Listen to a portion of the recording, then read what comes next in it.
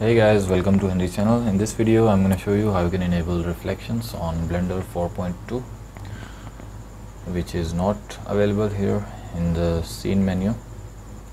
So you can use the ray tracing instead of screen splash reflections, and there you're gonna see this.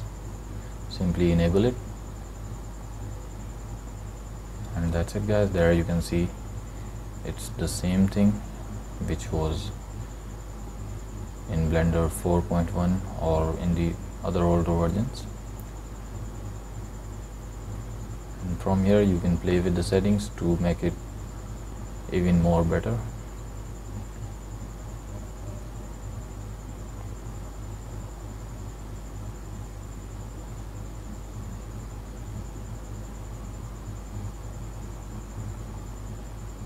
There you can see guys, it's working perfectly like it did in the older versions. So guys, that's all in this video. Make sure to sub the channel and leave a thumbs up.